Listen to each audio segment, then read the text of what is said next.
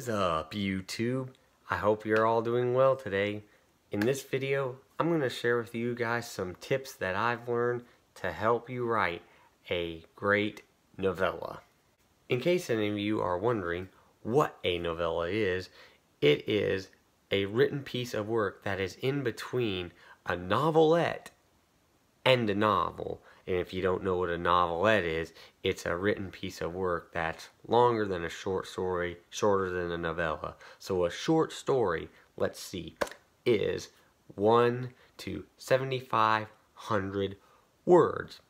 A novelette is 7,500 to about like 17,500, and then 17,500 to about 40,000, or some may even go up to 50,000 is the recommended length of a novella. And then 40,000 or 50,000 is the novel and up. So now that we got that out of the way, let's start with these tips of what I learned how to write these novellas and why they work and how they're going to work for you. First off, you gotta plan. You need to plan your story out. What type of story is it going to be? Is it going to be action? Is it going to be romance? Is it going to be fantasy, science fiction, horror?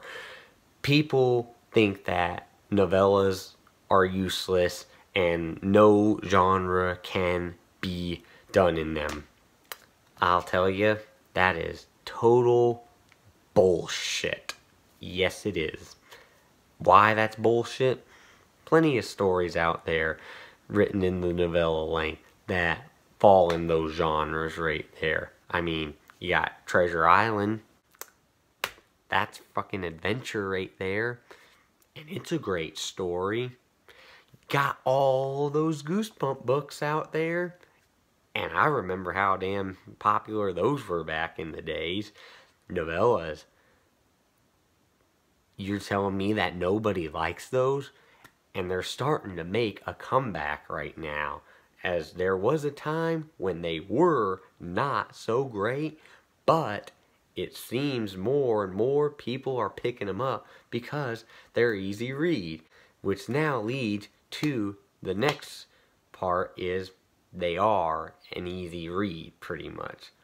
What I learned is to make them easy. Don't make them difficult. Don't write them like some high-class epic fantasy novel or some 12,000 page each literary novel that focuses on World War II or so. No, that is too much information. We do not need to hear all that. Stick to something basic that is going to catch readers and it's going to be entertaining for them to want to read. Like they say in that saying that they'll say, show don't tell. Here is a saying that I like to say, entertain, do not educate. If you're gonna educate them, write a frickin' non-fiction book instead. I'm not reading a fiction book to be educated. I'm reading to be entertained. It's the same thing with movies. They don't go to the frickin' movies just to be educated about medieval sorcery. No, they are going there to be entertained. Always think about that.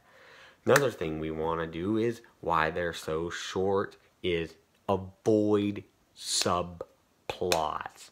We don't need them. They are unnecessary in the novella length. Stick to one plot. Make it simple.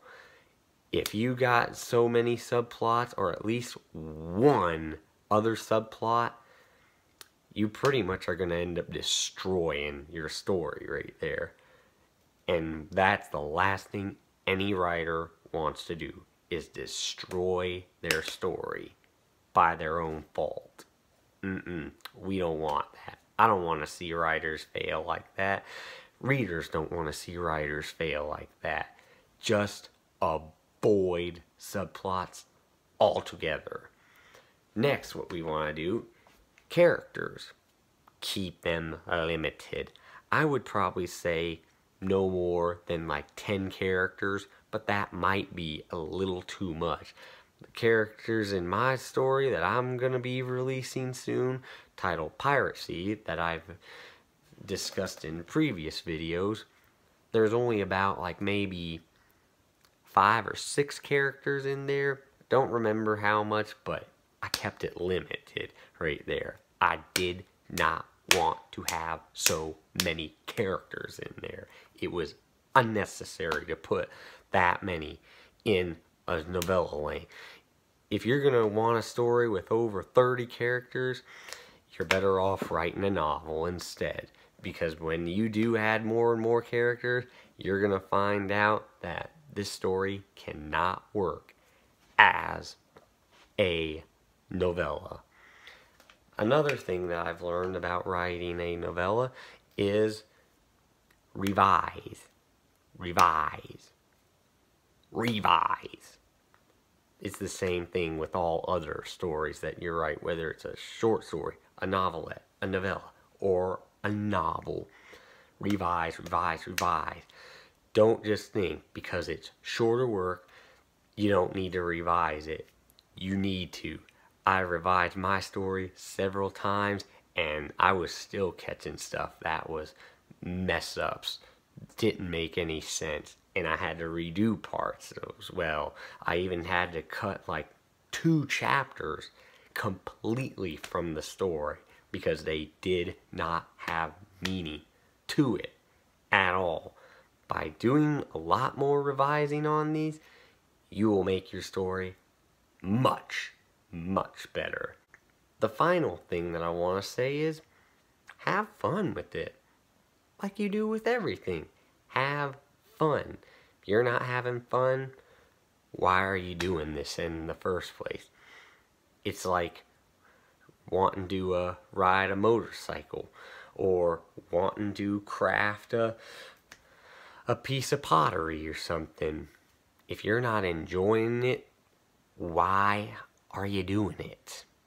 So you must enjoy it, and you'll find out that it's going to turn out much better when you enjoy it, because that's something I always make sure I do, no matter what type of story I'm writing or whatever the length is. I make sure I'm enjoying it. When I'm enjoying it, I know this is going to turn out great in the end with all the necessary hard work. So that's all I have to say.